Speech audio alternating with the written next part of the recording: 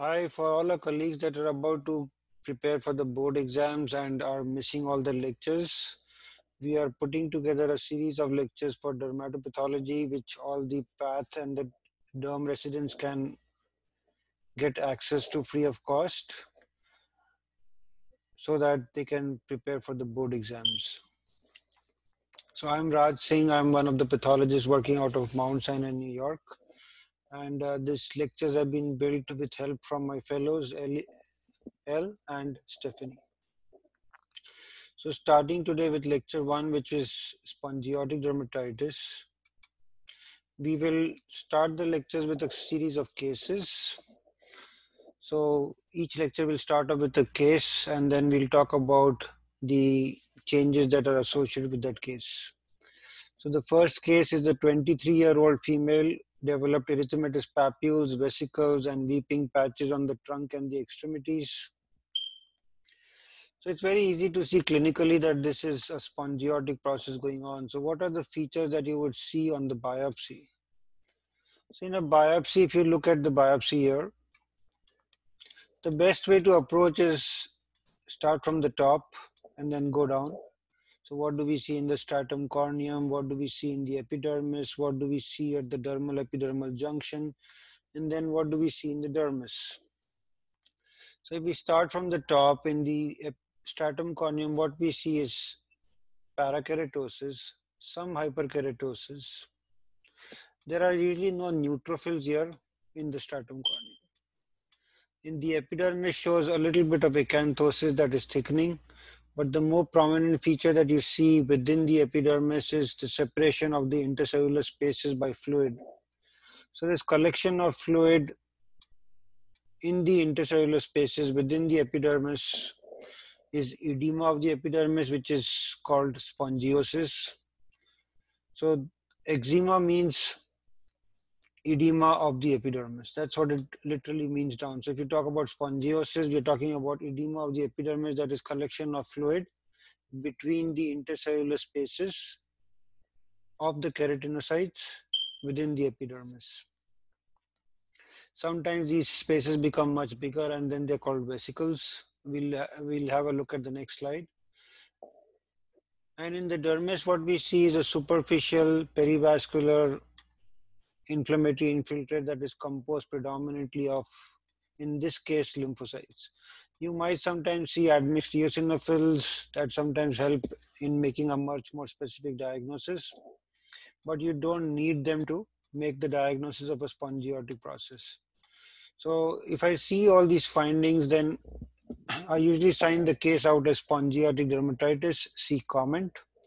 And within the comment, we tell them that the changes are suggestive of an eczematous process and your differential diagnosis includes allergic contact dermatitis, nummular eczema, or an id reaction. And you clinically correlate with the clinical findings. But we have to remember that spongiosis is more of a reaction pattern. We are not giving a specific diagnosis. We are not saying this is nummular eczema or this is seborrheic dermatitis. All we are telling them is this is a spongiotic reaction pattern that we see on the histology, which could be caused by a lot of different things and also varies with the stage. So if the biopsy was done when the patient initially started developing the rash, then they are in an acute phase and we might see the vesiculation and the erythema. But as the disease progresses, the patient has a lot of pruritus and they keep scratching, the process becomes more subacute and there's variable scaling and crusting on the top. And then as it keeps going on, the epidermis becomes much more acanthotic, but more characteristically, the dermis starts becoming a little bit fibrotic, which is then called lichenification. So we want to see these changes on histology. Here is a change, here is a biopsy of the acute phase. So in the acute phase, you see a lot of spongiosis within the epidermis, which have developed into these large vesicles. So when the spongiosis becomes extensive, you start developing these large spaces within the epidermis because of the fluid collecting in them, and these are known as vesicles. They might have Langerhans cell microabscesses or inflammatory cells within the vesicle. Characteristically, because this is an acute process, you don't see typically too much of hyperkeratosis and parakeratosis, and that are more indicative that the process has been going on for some time. And then if you look at the dermal epidermal junction, it is pretty clean, and the dermis then shows a superficial perivascular lymphocytic infiltrate with a lot of admixed eosinophils. So the presence of spongiosis, vesiculation, and the admixed eosinophils point to a diagnosis of an allergic contact dermatitis. As the disease becomes more chronic, you'll see that the vesiculation becomes a little bit decreased. What is still left is the spongiosis within the epidermis, or the separation of the intercellular spaces by fluid. But the other features that indicate a little bit of chronicity are the presence of hyperkeratosis that you see on the top. So in the stratum corneum, you start seeing more thickened stratum corneum with admixed parakeratosis. So you can see some parakeratosis now scattered throughout the stratum corneum. The epidermis now starts becoming a little bit thicker, which is known as acanthosis of the epidermis. The vesiculation is gone, and you also see a superficial perivascular lymphocytic infiltrate with some fibrosis of the dermis. Characteristically, spongiosis is always associated with some lymphocytic exocytosis within the epidermis. So what is exocytosis is when lymphocytes start entering the epidermis in association with an inflammatory process, then it is called lymphocytic exocytosis. So the presence of hyperkeratosis, some parakeratosis, acanthotic epidermis, and a mildly fibrotic dermis are suggestive of a subacute eczematous process. As the disease progresses further, now you can see that the skin almost starts looking like an acral skin. So the epidermis, the stratum corneum becomes quite thickened or hyperkeratotic. There is focal parakeratosis, and characteristically some spongiosis is still seen here. That tells us that this is a spongiotic process going on. The epidermis is quite acanthotic, mild spongiosis, some lymphocytic exocytosis still going on.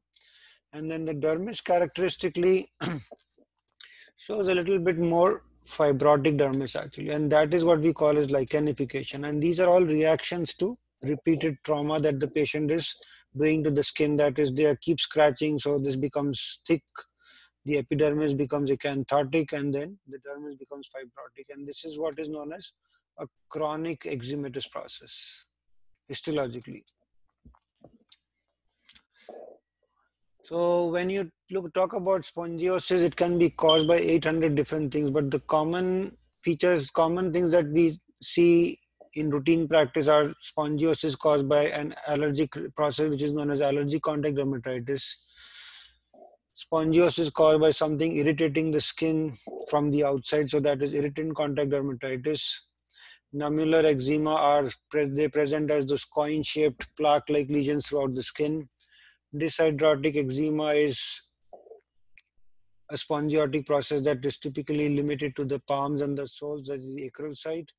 Atopic dermatitis is an eczematous process in kids. And the id reaction is another eczematous process that occurs as a reaction to a rash somewhere else. So the rash occurs on some other part of the body, and the body then reacts histologically with a spongiotic reaction pattern that is known as an id reaction. So here's an example of an irritant contact dermatitis. So this is more like an outside job. So like by an outside job, what we mean is that something is irritating the skin from the outside. So the patient might be having a belt that contains nickel, or is wearing some ornaments that have nickel in them, or there might be something that they are not, so something that is irritating the skin from the outside. So that causes an eczematous reaction process that can show sometimes a little bit of epidermal necrosis, but this is not always present. More characteristically, the spongiosis is more in the superficial part of the epidermis. You might see some dyskeratosis or necrotic keratinocytes in the superficial part. And then you see an admixed infiltrate that has a lot of neutrophils associated with it. So in irritant contact dermatitis, you see some necrotic keratinocytes and then admixed neutrophils. When you look at a dyshydrotic eczema, it is the location of the biopsy that tells you what the diagnosis is, because here you can see the thick, very thick stratum corneum. So the very thick stratum corneum tells you that you are dealing with an acral site biopsy.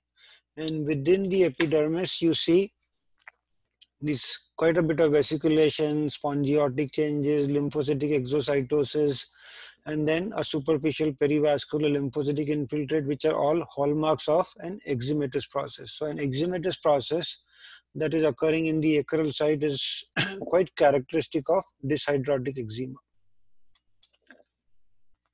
Now here is another slide that shows this very similar features of an eczematous process. Basically. So you see the separation of the keratinocytes with the fluid in between in the intercellular spaces. You see the lymphocytic exocytosis.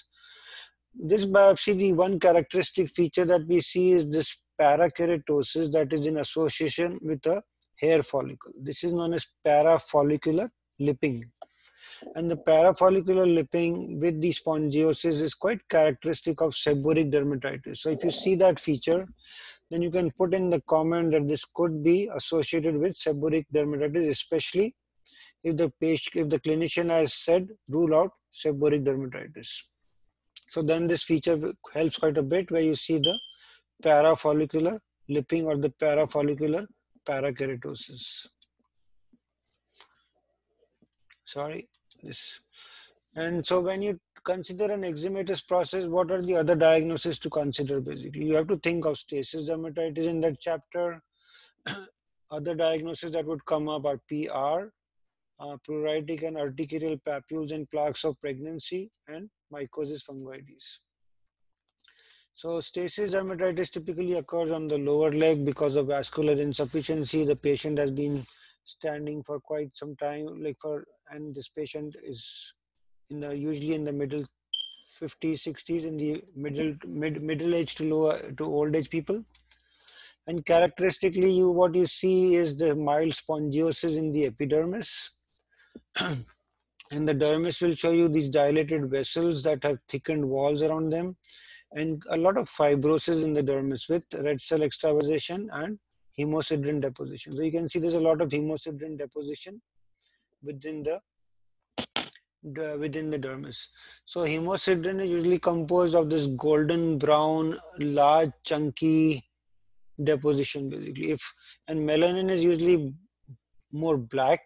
Then if you look at this very carefully, this is more golden brown, and melanin will be more blackish, and the granules are much smaller than what you see in hemosiderin actually. So hemosiderin has larger granules, melanin has finer granules. Melanin is more black, and this is more golden brown. And you can always do an ion stain to stain the hemosiderin. So the Pearl's ion will actually stain this in a blue color. And for the melanin, the stain that you use is the Fontana Masson. So mild spongiosis, thickened vessels with fibrotic walls, mild fibrosis of the dermis with red cell extravasation, and a lot of hemosiderin deposition are hallmark features for stasis dermatitis. For a diagnosis of PR, you need a clinical pathological correlation. So if the clinician has said rule out PR, then you are looking for features that are very specific for PR. So what are some specific features that could help you make the diagnosis? When you look at the stratum corneum, you're going to see these mounds of parakeratosis. So these mounds of parakeratosis that you see in the stratum corneum are very helpful. Let's go on the other biopsy. Here again, you'll see the mounds of parakeratosis. So a big mound, and then it is hyperkeratosis. The epidermis shows a lot of spongiotic changes. And within the dermis, you see this superficial perivascular lymphocytic infiltrate, and very characteristically in PR, we always see this red cell extravasation within the dermis. So the mounds of parakeratosis, spongiotic changes of the epidermis, the red cell extravasation in the dermis, and the superficial perivascular lymphocytic infiltrate. You might see some eosinophils, but they are not necessary to make the diagnosis. If they're present, it is okay. If they're not present, it is still okay basically. But what you see is a superficial perivascular lymphocytic infiltrate. PR can clinically look very much like syphilis. So if the clinician has not given you a very specific diagnosis, then many times it is better to do a spirochete when you see some features like this, and especially if you see any plasma cells within the dermal infiltrate. For the pruritic urticarial papules and plaques of pregnancy, this again needs a clinical input to make the diagnosis. Otherwise, it looks like a drug eruption, or it could even look like an arthropod bite. So what you see are the mild spongiotic changes in the epidermis, and the dermis shows a superficial and mid-dermal or even deep dermis perivascular lymphocytic infiltrate, and there's a lot of admixed eosinophils. You can see a lot of admixed eosinophils. So if you see these features and the clinical is rule out pruritic, rule out PUP, then you can make the diagnosis that this is compatible with PUP. Otherwise, when you see the superficial and deep perivascular lymphocytic infiltrate with eosinophils, the common things to think of would be a drug reaction or an arthropod bite. But histologically, if it comes in, if clinically, if it comes in as rule out PUP and you see these features, then you can say spongiosis with superficial and deep perivascular lymphocytic infiltrate with eosinophils, compatible with the clinical impression of PUP. But you still put in the differential diagnosis because it is very important to do a clinical pathological correlation to make the diagnosis. And mycosis fungoides, when we look at mycosis fungoides, we see a lot of, many times we do not associate spongiosis with mycosis fungoides, but we have seen many cases of mycosis fungoides that will show some mild spongiosis. And then you always see the large number of lymphocytes in the epidermis. So in mycosis fungoides, when you see a large number of lymphocytes in the epidermis, the term to use is epidermotropism. So like we were using the lymphocytic exocytosis for these other spongiotic processes. And for mycosis fungoides, the same thing, that is lymphocytes within the epidermis, but the term to use is lymphocytic epidermotropism. So you see a lot of atypical looking hyperchromatic lymphocytes within the epidermis with mild spongiosis and then a superficial perivascular lymphocytic infiltrate. You have to think of mycosis fungoides. And then the immunohistochemical stains and the gene rearrangement study could help you along with the clinical input to make a much more definitive diagnosis. So to summarize, for allergic contact dermatitis, you see the eosinophils, you see the spongiosis, and then some Langerhans cell microabscesses. For the irritant contact dermatitis, we normally see necrotic keratinocytes with neutrophils. For sebderm, we talked about the parafollicular parakeratosis with spongiosis. And for stasis dermatitis, we talked about the thickened vessels in the dermis, which are surrounded by fibrosis, the inflammation, and hemosiderin.